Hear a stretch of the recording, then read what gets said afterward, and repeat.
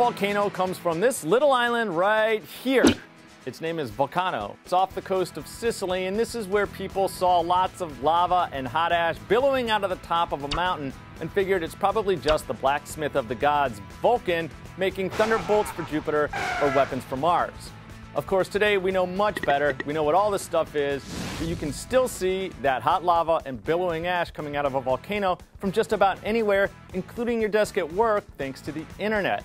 To that end, these are our top 5 favorite volcano videos and webcams. Number 1, the flank vents of the Pu'uo'o crater on Kilauea in Hawaii's Volcano National Park. Kilauea is possibly the world's most active and certainly one of the most photogenic volcanoes on Earth. This shot was taken on February 9th, 2005. Number 2, the East Laiapuki Tube breakout videos. Same volcano, different location, about 160 feet from an ocean sea cliff. This is lava interacting with the ocean, shot about a month earlier. Steamy.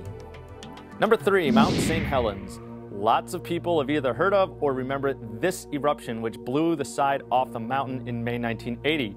The volcano went quiet in 1986, only to reawaken on October 1st, 2004. 3 days later, the same webcam recorded another release of steam and ash, ushering in a new era of activity that continued until July 2008.